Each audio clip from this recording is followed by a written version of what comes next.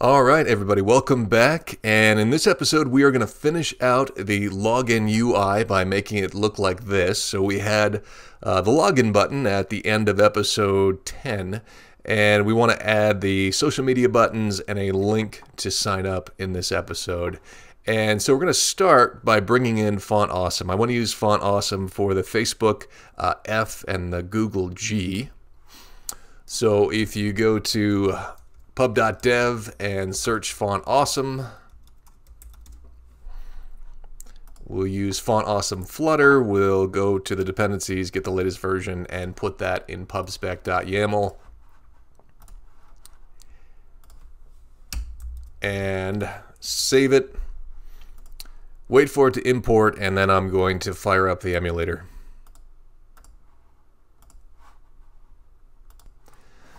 All right, so we have a widget in our widget folder for the button, and then I want to create a different button for social media icons. I want those to be those rounded buttons we saw just a second ago. So in widgets folder, I am going to create a new file, and I'm going to call it social_button.dart.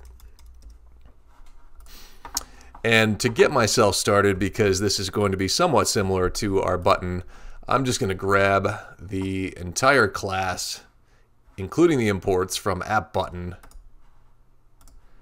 copy it over here to social button, paste that in, and then I'm just going to modify as needed.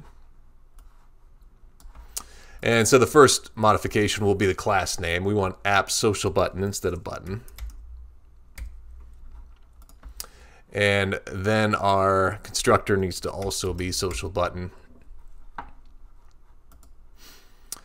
And we had this strategy for changing the color of our buttons with this button type enum. And I want to do something similar here. I'm not going to need a button text because we're just going to use the icon. So we can get rid of that. But instead of button type, we'll use social type and rename the variable social type. And let's scoot down to our bottom where I have this enum. And let's change the button type to social type enum. And here we can list the different types of social networks that we want to allow the user to log in through. And for starters, we're just going to use Facebook and Google. Later on, if we want to add more social networks, we can do that here in the enum.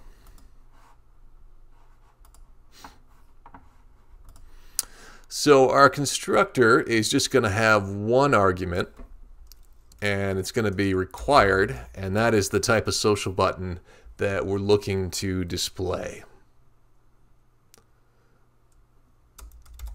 So this.social type. And I'm just going to put that all in one line.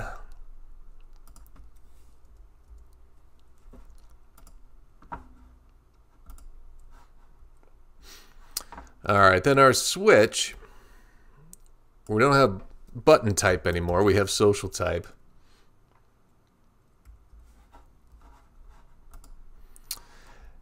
And let me leave the rest of those options the way they are for now, because let's come down and define what our button's going to look like, and then we can decide what inputs we need to switch to if it's a Facebook or a Google. So in the first place, I don't want this thing to stretch across the width of the screen. I'd like it to be roughly round. So I'm just going to make the width button styles. I mean, it's called button height. Technically that's not accurate, but basically we're taking a double that we've defined in our styles and we're going to make it the height and the width. So we can just recycle that. That's fine. We want a box decoration with the button color. So we know we're going to need button color as a variable. Border radius, of course, we want to keep that consistent with the others. So we'll keep the border radius from the base style. The box shadow, we can keep that. The child, we don't want a text, we just want an icon in the middle of the child. So instead of text, let's take that out. And we actually don't need center either. Let's just do icon. And for the icon, we'll need to pass it icon data. So we're going to need to define that. So let's just call it icon for now. And then we'll give it a color, which will be, I guess we'll just call it icon color for now. So when we switch, we're going to need to define the button color, which we already have done up here. We've carried that over from our copy and paste. But we're also going to need to give it the icon and the color of the icon. So now that we have our variables that we need for our switch, let's come up here. We can do button color first. And we can do an icon color. And icon data, which we'll call icon.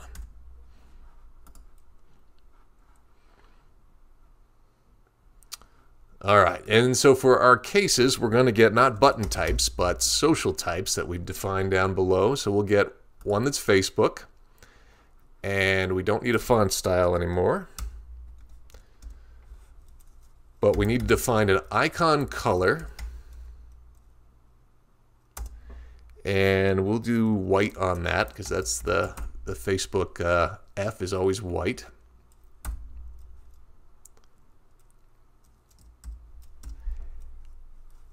And we'll need a button color. So we want the color of a Facebook blue, and then we're going to want a Google blue.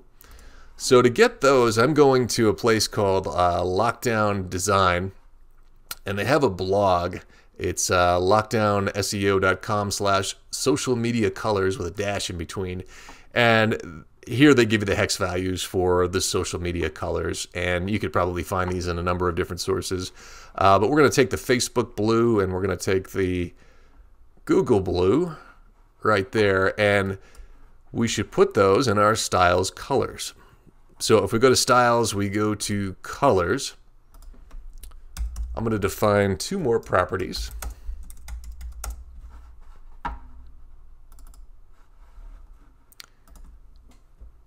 One I'll call get Facebook, and that will go to constant color 0 FF and 3B5998. It's the color I'm looking for, and I'm just going to copy and paste, save myself a little typing. So we'll call this one Google, and that's 4285F4. All right, so if we go back to widgets and social button, when it asks for the button color, we are going to set that equal to appcolors.facebook.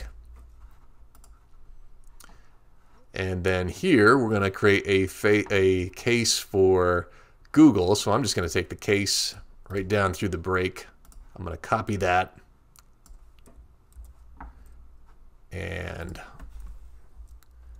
I'm going to change the social type to Google.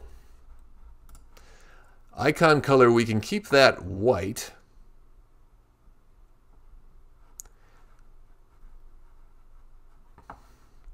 Oh, I defined button color twice, didn't I? So we can keep that, the colors white. Let's do Google for our colors, and this should be icon here.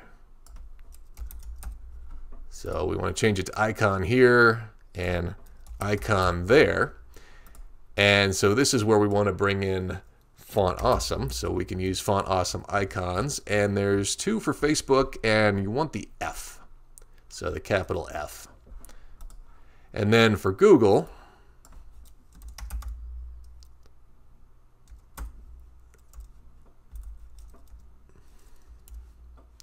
there's a few Googles, but I just use the regular Google one.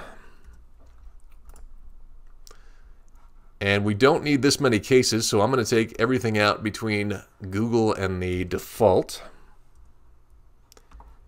And I'm going to make the default Facebook. So we'll just take these 3 values. We'll paste them down here. We'll format the code.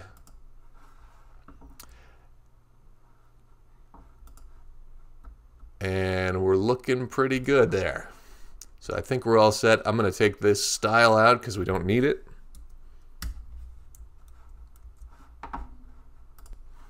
All right, so coming back to screens login, after our app button for login, let's put an or in the middle before our social media icon. So we'll center, we'll do a child, we'll do text, and we'll say or. And for a style, we'll give that our text styles suggestion. We want that to be kind of faint. That. Let me save that. So there we go. It's just kind of lightly insinuated. And then we're going to want a row with children.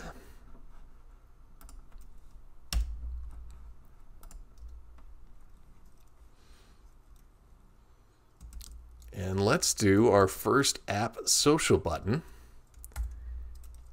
And we'll give it a social type of Facebook. And then let's do another app social button. And the social type will be social type Google.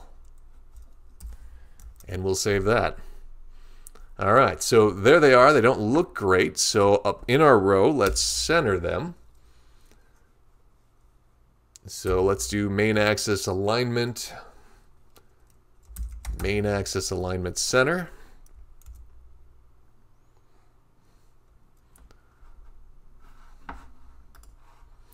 Now, because it's centered, it doesn't look too bad here, but the other text fields or the other rows in the interface do have padding around them. So I'm going to wrap this with padding. And when it comes to the padding, I'm going to reuse the helper function we created before, which is in base styles. And that is list padding. So that does add a little padding to the top. And now, so these are kind of round, but they're not quite round. So I'm going to go to my styles. And I'm going to go to my base styles. Now we made these a height of 50 and our border radius is 20. And so they've ended up looking a little boxy. So I'm going to bump up the border radius to half of the height and width. Save that, and you can see that everything changed. These boxes, text boxes, the button, everything got a little bit more round, which is kind of the point of doing the styles, so that we have one variable that we can change if we decide to, and change all of our visual elements on the screen. So that looks pretty good to me. And the last thing I want to put on here is a link to go to the sign up page if you do not have an account and you want to sign up. So if I go back to login, and after the padding, I'm going to do another padding. And I'm going to do padding, and I'm just going to call on my base styles for my list padding.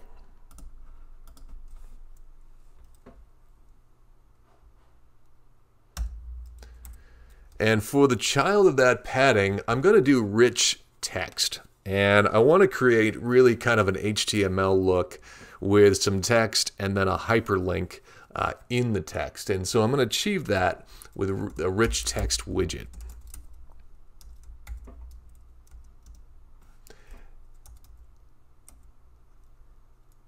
And so I'm going to text align that so it's centered.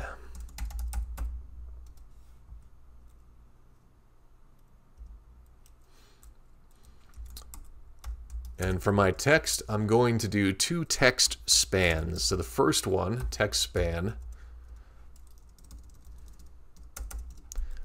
my text is going to be new here. And my style is going to be text styles.body. body. Then I'm going to give that some children. And the child of it is going to be a text span.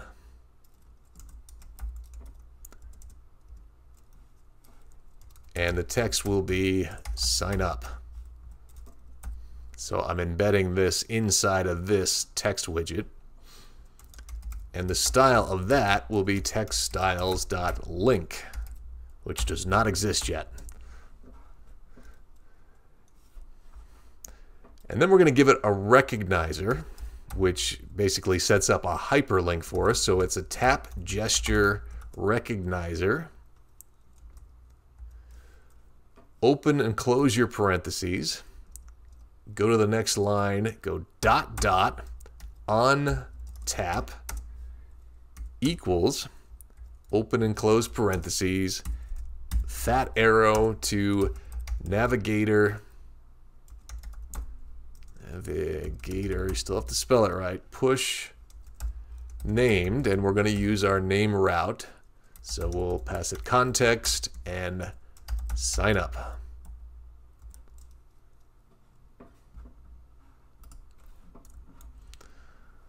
All right, so let's visit text styles to fix that link. So under styles, text, let's take our body text, let's copy it, let's paste it right down below. Let's call it link. We can keep the text at Roboto. Text style, colors, let's do straw. Font size of 16 and a font weight of fontweight.bold. And we can save and format that. So coming back to login, we can see that our error is resolved. Looking over here at our interface, we have our Facebook and our Google buttons. We don't have any actions on them yet, but we'll get there. We have sign up. It has a tap recognizer, which is ready to push to our named root sign up, and it takes us to the sign up page where we can bounce back to log in. So let's make one quick stylistic tweak before we wrap this one. I feel like there should be a little bit of space between the or and the login button. So back in login.dart, if we come up to in between the app button and the center, let's just put a size box there. And let's give it a height of 6. And maybe we'll do the same below the center as well. All right, and these are there's a bit of a gap here between the social media buttons and up here that I don't necessarily like. If we go back to our widgets and we go to social button, there's padding around these, and we set padding, we set the list padding for these big block buttons, and they're overkill on the social media button. So let's get rid of padding in our social media button.